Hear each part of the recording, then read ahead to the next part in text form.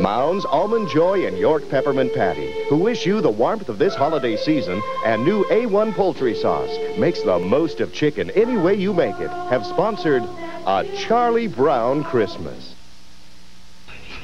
Good evening. For News 8 at 11 o'clock tonight, here's what we're working on. Marion County Horse Patrols are lending a helping hand at the Castleton Square Mall tonight, where traffic can be frustrating at best. Helen Somerset will tell us about their important role during the busy Christmas shopping season. A legislative committee is recommending that local measured service for Indiana Bell customers remain in the testing stages. Mayor Hudnut is not giving up on a county-wide 911 system. In Marion County, he was in Washington today consulting with the FCC about a special frequency needed to get the system on board.